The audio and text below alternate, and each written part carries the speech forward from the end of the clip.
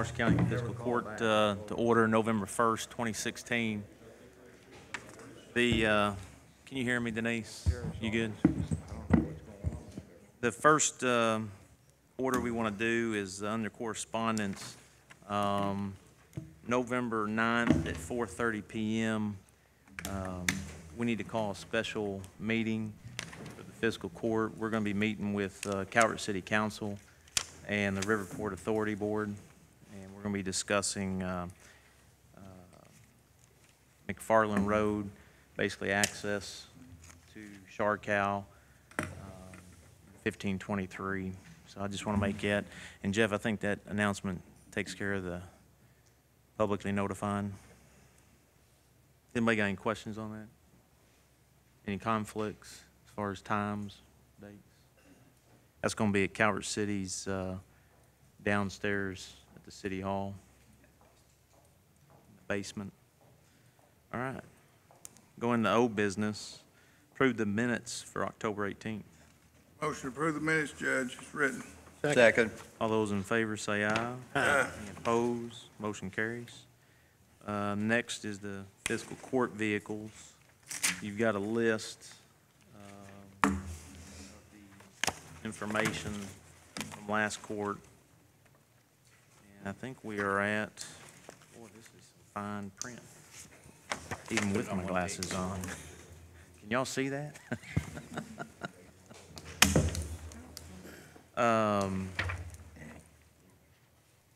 Brad, can you tell us what vehicles we were looking at for the county? Yeah, so on here you see the vendor listed by Enterprise and Parkway Chrysler.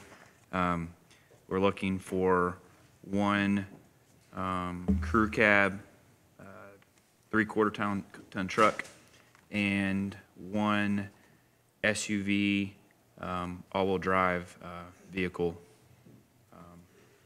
So these were the list of options. I think the one thing that we didn't get prior, or I didn't get it on this sheet, was the maintenance specs. But you can see where on the two Enterprise vehicles, for the truck, it was $45.32 a month for maintenance, and the other one was $41.29 a month for maintenance. And then for Parkway Chrysler, it's $30 a month for maintenance charges. So from what I understand, Enterprise's maintenance specs are pretty much, it covers everything, routine maintenance and major. I mean, if a transmission goes bad, they'll replace that. The only thing it doesn't cover is tires and brakes, because the way that Enterprise structured their lease program is you'll basically refresh those vehicles out before your tires and your brakes go bad. So those are the only two things that their maintenance doesn't cover. I just received Parkway Chrysler's, and I see Courtney's here.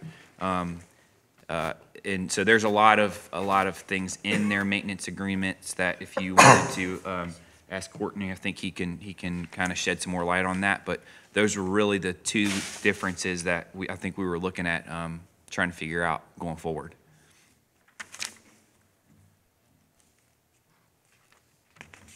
I couldn't really compare apples to apples. I thought that was the intent with this. I mean, it's actually more confusing to me, but I tried to get some explanation. I think it would be important, maybe helpful, if Courtney would explain the difference in the open end and closed end.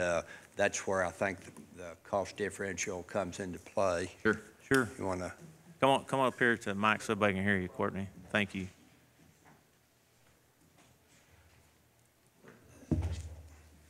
Thank y'all for the opportunity to come in here and stand before you and bid on these vehicles. One of the things I'll tell you about the difference in an open end and a closed end lease. We at Parkway Chrysler have offered you a closed end lease. We're going to be a little bit higher on your payment as you can see, but at the end of that lease, you hand me the keys and you walk away from that lease. That's a closed end lease. On an open end lease, you have all kinds of liabilities. That vehicle actually belongs to you, and until it is sold, then you find out where you actually played out in the economics of the lease on an open-end lease. So that's why that I went to a closed-end lease, because it's better, in my opinion, of course, for the court system and for the county to be able to know where you're budgeting your money and how you're budgeting in the long run. We have put together a package for you. I gave to Brad late yesterday afternoon the service contract that I have put in these vehicles for the county. If you go a 48-month lease, I can put basically a bumper-to-bumper warranty on these vehicles. That's that extra $30 a month, and it also has your oil changes and things like that in it. And again, it's not going to cover belts, tires, and brakes. Okay, it's not going to cover those things, but it'll cover light bulbs. It'll cover air conditioner switches, window switches, whatever the case may be in this situation. So I think that you'll find that's a very good coverage amount in that situation. That is basically what I can tell you, is just to caution yourself, and I hope I get the bid. If I don't, I don't. But just at the end of that bid, at the end of that term, is what you're looking at, is where that your actual liability lies in that open-ended lease versus that closed-ended lease. Now, I have had a question from you, Miss Wendy, about putting a salt box in the back of my truck. Do it. Put a snow plow on it. We don't care. Okay. It's not a problem. So that's where we are in this lease, in this process. If you have any other questions, throw them at me, and I'll be glad to help you out any way I can. That's certainly something to take into consideration. If you put salt in there, you've got the difference in the open-end lease and a closed-end lease, and you give that truck back after using it for 48 months with salt in the back of it, you know, the dollars that you're going to get for that, that's where it's going to make a difference, a huge difference, particularly in those trucks. If you talk about having to replace a bed, a tailgate, wiring systems, and the whole 9 yards in the back of a truck, a 3/4 ton truck, after using it for 4 years in the wintertime, right, that could be a drastic amount of money for you. Right. So that is something to be considered there. We're actually going to be, it's not on your agenda. We just talked about this yesterday. We're going to be talking exactly about that. We got a vehicle down at the road department that is just torn up with the salt, what the salt's done to it. I think that was my biggest concern with her vehicles. So that answers my concern as far as putting a plow on it. Okay. All right. Thank you. Appreciate it. Thank Yes, you, sir. Courtney. Did y'all have anything else? Well, with that information, we're talking about putting a plow on it and putting a salt box in it, then that's certainly going to, with this open-end lease, that's certainly going to affect the resale or the value of the vehicle at the end of the lease period. Could Correct. dramatically. Yeah. In 4 years. Yeah. This other vehicle that we're talking about replacing, I mean, it's totally rusted out underneath, and that's what we'd planned on pulling this new water jetter with, so it's. We had one a few years ago. Yeah, the frame was basically Yeah, it's really bad. gone. Well, this one's the same way. Right. We looked at it Friday. Yeah. And it's actually Yeah, that's the waiting to 1 happen. ton that we're gonna Right. bring up today, but, And I think Wendy had talked to, I think, the judge and me about what her recommendation was for, on this sheet, which one she wants to recommend, so. yeah, on the 3/4 ton, I think that we need to go with at least 15,000 miles a year on our vehicles at the road department. In the Instead of 3-year term? Yeah, the term's just up to y'all. That's, Brad, I apologize. One of the things I'll need to bring to the table for you, let me step back over for you, and is in reference to your mileage on these trucks. If you know that if you can look at your average of what you're using this truck for, and you know what it is up front, you can buy extra miles up front on this lease, and they're 20 cents a mile, okay? If you don't buy them up front and you go over your mileage, it's fine, but it's gonna be 25 cents a mile at the end of the lease. That is something that you all do need to consider in your situation. Yeah, and I think you looked at that, and right now we're about, what, 12, 13,000? yeah, the average was around 12,000. Yeah. There's a couple that go over 15, but not the ones that we're replacing right now. Okay. Appreciate it. So in that scenario, she's looking at that 15,000 miles. There's 3 options on the crew cab, 2,500. Monthly cost of the 3-year is 555. The 4-year is 522 a month, and we probably wouldn't do the 6-year because the maintenance agreement doesn't apply to. Not available. Or the 5-year, right. So really, you're considering the 3-year and the 4-year lease options.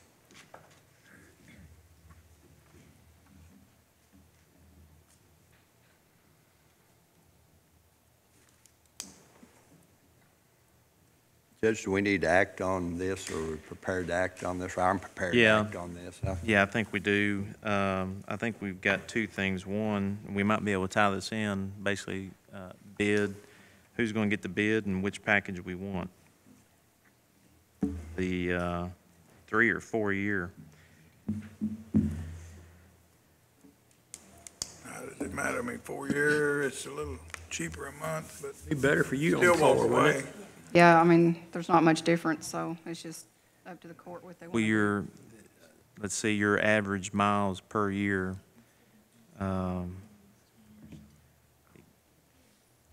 She was We've under got to there, make, that's about the 12,000. only thing we have to do is monitor the average miles per year. and I Right, think to make should sure be we don't go fine. over 15,000. Yeah, Yeah. so 4 years.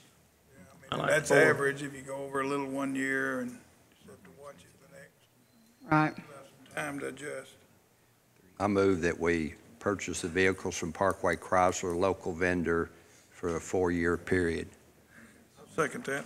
And this is for the crew cab? Yes. Okay. 2,500. Yep. All those in favor say aye. Ah, Any opposed? Motion carries. How many other vehicles? The other three that were bid on were from Enterprise, it was a 2017 Ford Explorer. And from Parkway Chrysler, there was a 2017 all-wheel drive Jeep Cherokee, both in a 6-cylinder and a 4-cylinder, and then a 2017 all-wheel drive Dodge Durango.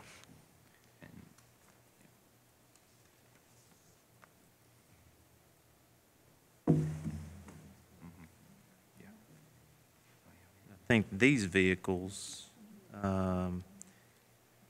it's not, some of these vehicles that the county's going to have, like GIS and IT, it may not be used. It's not going to be used as much as Wendy's vehicle. She's going to be driving. Was that a truck?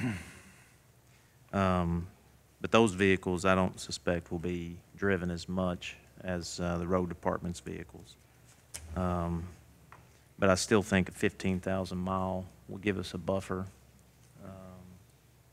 when it comes time to, at the end of the 2-3 year, whatever term we choose.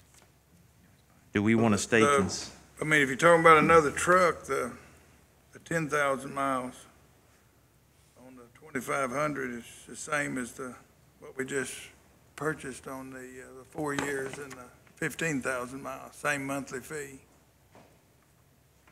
which one, Bob? If you go to the 10,000 miles on the crew cab, Yeah, 3 years, if you do a 3-year on the crew cab, it's the same 522 as it is for the 4-year at 15,000 miles. You're just as well off taking 4 years at 15,000 miles, same money.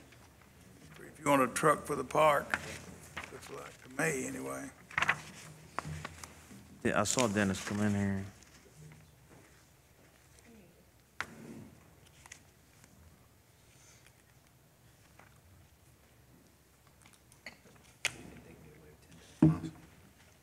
Dennis, do you think 10,000 miles? I mean, if you do the 4 years, 15,000, you can You get might as well do 15,000. It's the same money, except you got another extra year there, you're gonna use it. But I would be more comfortable with 15,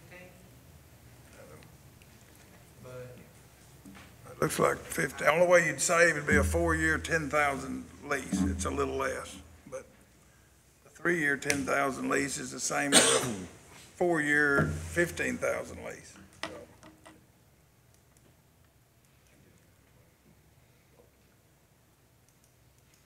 we can probably manage either way. Do you need a crew cab or a 1,500 four-wheel drive? You get 15,000 I think we probably need the crew crew cab. cab?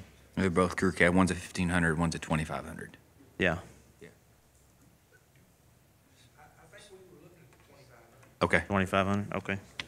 All right, so pretty much the same one as the road department. Just extend it to the 4-year term. Yep, yeah, that's what I'd move it, if we need one for the park, that's what we get. I mean, and then on top of that, we could also use it if we got in a real need, we could actually use it for snow removal if we needed to, if that's what it came down to. At some point, we could actually gear it up and use it if we had a bad winter. Is there a second? Is that a motion, Bob? Can I ask you a question? Yeah. I know the sheriff's vehicles have been budgeted. Have these vehicles been budgeted, all the ones that we're talking about? Mm-hmm. Okay. Want to make sure that. Second. All those in favor say aye. Opposed, motion carries. All right, we need one more. And I think we need one for GIS and IT department. I think the big, and I don't know, maybe Courtney, you can answer this on the, I mean, it looks like we're kind of trending towards using Parkway Chrysler, but the difference between the Cherokee and the Durango, size, Durango's. Okay, so.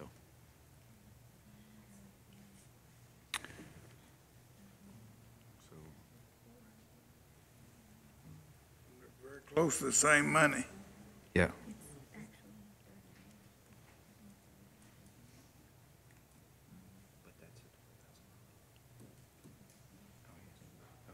Do we know anything about mileage with them? I mean, it's not much difference in the money. Yeah, I mean, I would say to stay safe, you would go 15,000. miles in 4 years? 4 years. Yeah, we're gonna be doing some mapping, but I think 15,000 would be consistent. Durango for 4 years then, I'd move that we go ahead and get that for GIS. From the local vendor. Yes. It's it Second. right here. Favors say aye. Aye. Any opposed, motion carries. I'm kind of a proponent of purchasing, but if it's, I don't mind trying this and see if it works. That was the 4-year. Yep.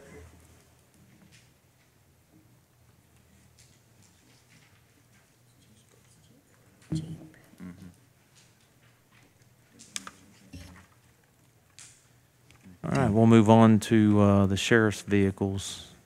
You've got the paperwork in front of you. He had submitted on those vehicles, basically, here's on the back page.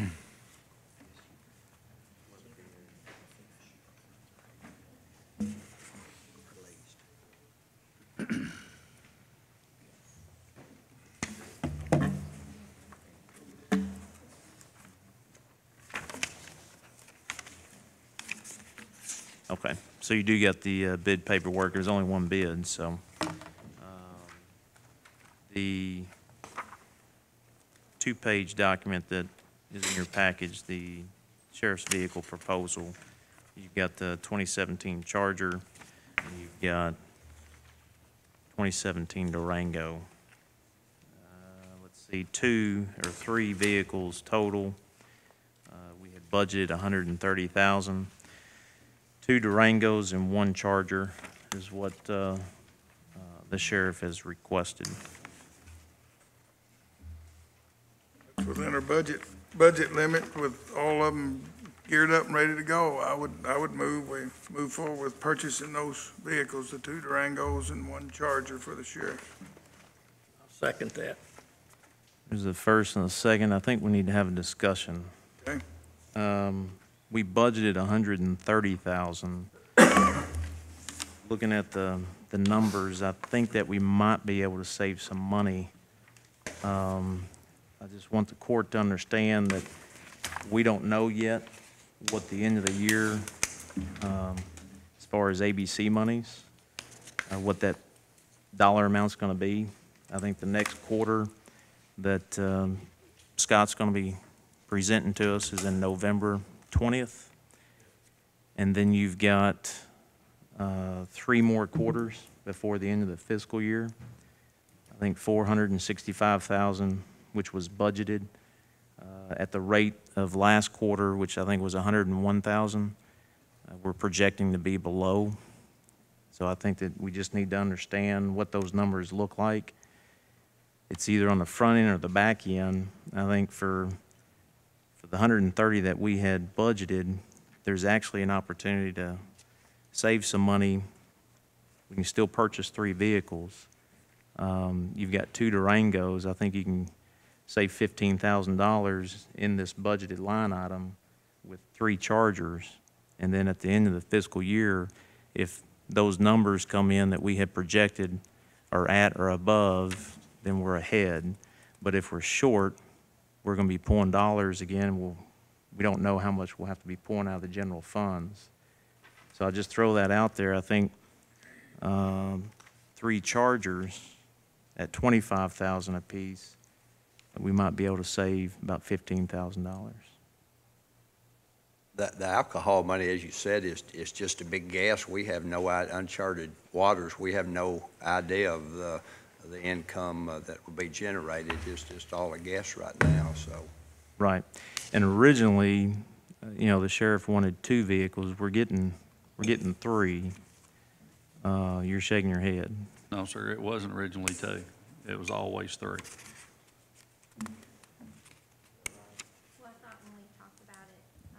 At your office that you'd said you were looking that you'd probably go down to 2.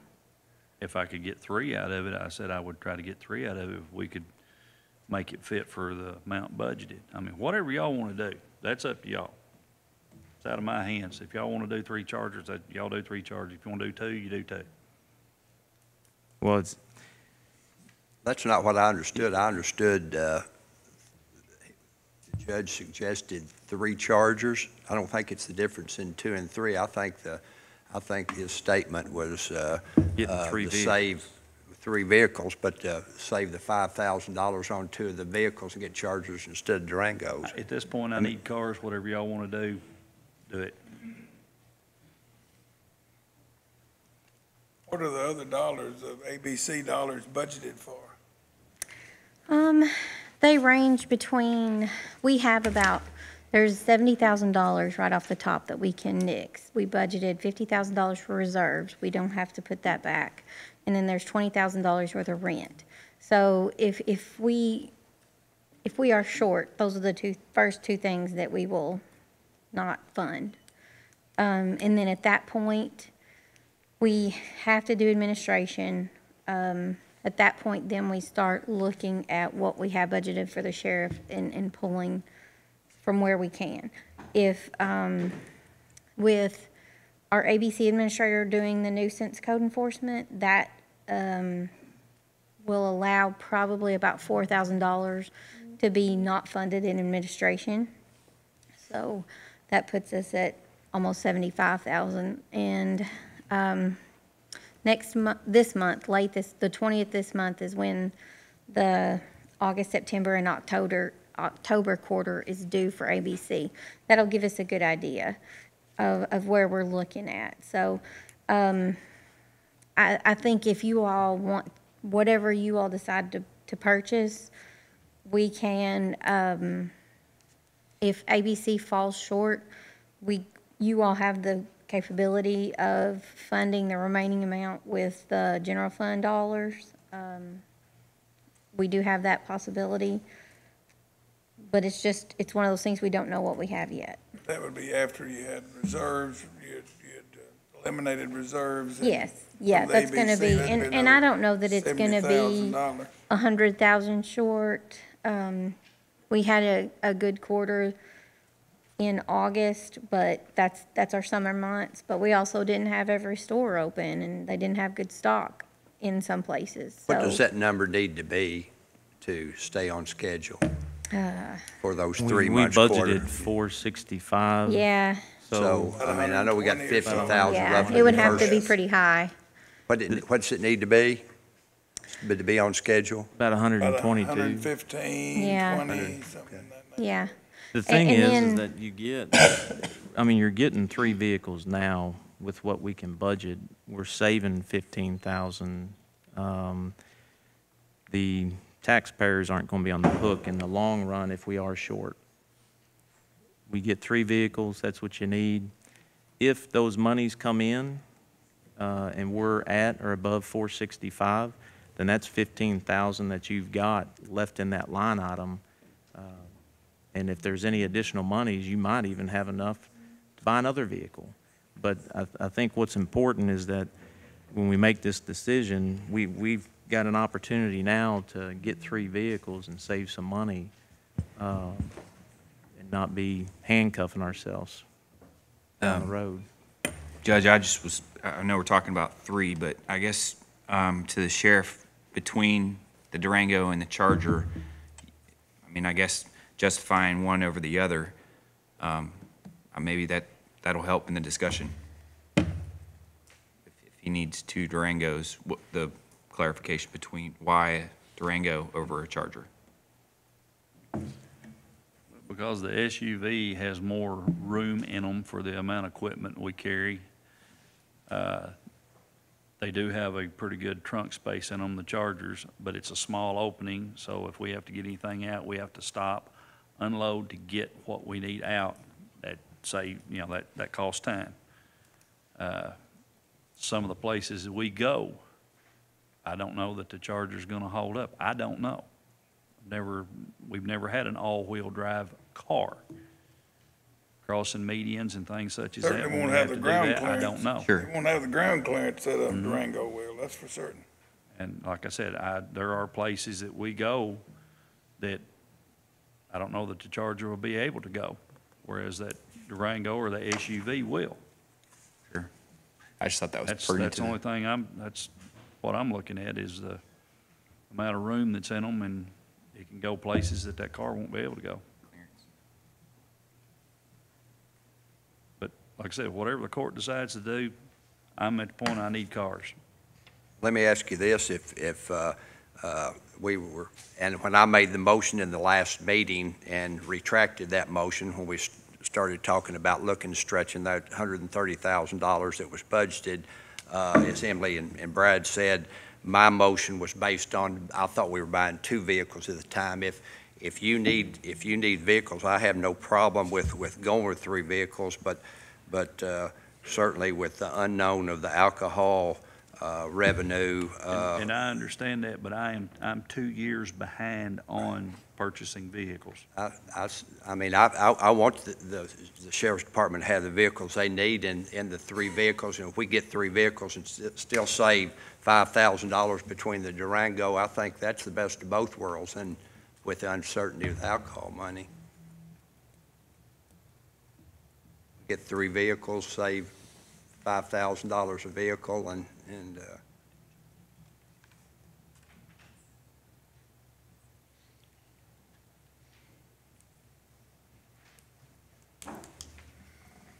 I just don't think we need to handcuff ourselves. I think you have an opportunity to save some money, give yourself a cushion. Instead of, I think 130 was budgeted and 128,759 is what was going to be spent with 1241 left over. I think we can maximize some of those monies. Like I said, whatever the court wants to do, I'm in need of cars. I don't know if the motion on the table was clear as far as which cars to get, but I think there was a motion It was clear, for, the 2 Durangos and the Charger. so we can take a vote on that motion. If you wanted to do 2 Durangos and a Charger, we can retract the motion and do 3 Chargers. I thought this was what he needed, and I don't have any problem. I feel like we've got monies that we've got a buffer even in now without the, and it'll be more like a $20,000 savings, but it looks like we've got buffer in there for 50 in reserves and some other issue. I mean, some other monies that we can draw right out of the ABC funds that'll cover this.